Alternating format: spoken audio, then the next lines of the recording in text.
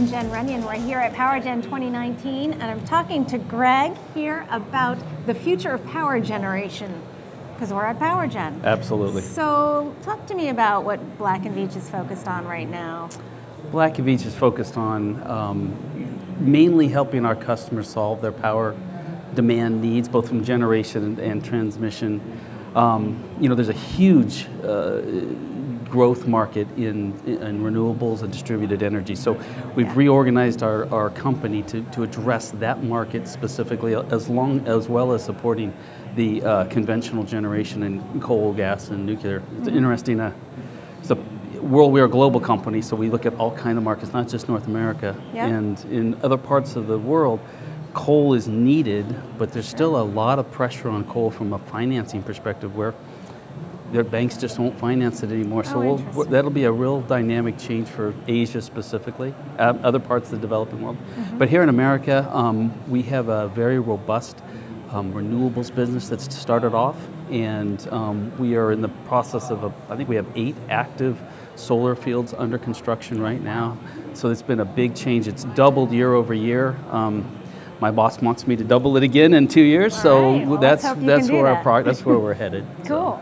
So is that where you see the opportunities for growth then, in renewables or in other areas? So we see opportunities for growth specifically in renewables, but we think that as energy storage kind of develops over the next 5 to 10 years, one of the avenues to get deployment of renewables more quickly is to have it backstop with natural gas. Natural gas is still a very viable resource, low cost, low energy, very responsive. It's the kind of thing you need to backstop a large renewable fleet.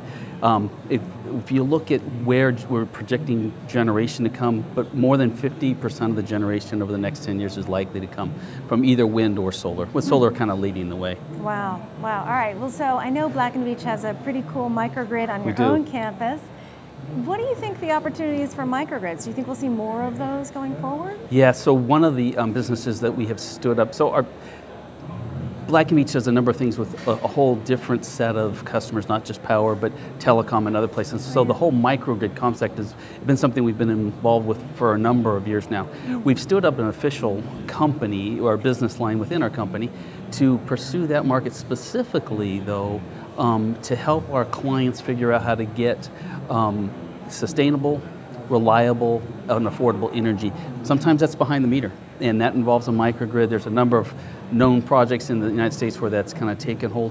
We're involved with a number of them. I can't say what the clients are, but one I will tell you about is JP Morgan Chase, famous bank, right? Sure. They came to us about 18 months ago, and we negotiated a contract to put on their branches, 1,500 branch offices, rooftop solar. To take them off the grid. Wow. It's amazing. Our other solar projects may be a year and a half long. These are something like 4 to 6 months per. You get in, you do the engineering, you put the thing in, you start it up, and we're off to the next branch. And there you go. So, and we're in about tranche 3 of 8 in that process. That's a very cool exciting project. Yeah, love to hear about that. Okay, so last question is on energy storage. Yes. What is your company seeing on energy storage? Are your customers asking for it? Absolutely, the customers are asking for it. We've done several small energy storages in the form of batteries. We're not a battery manufacturer. We are more of an integrator. And so they've asked us to come and help put the systems together, get the right reliability, get the right interconnection between that and the grid and whatever the energy generation source is.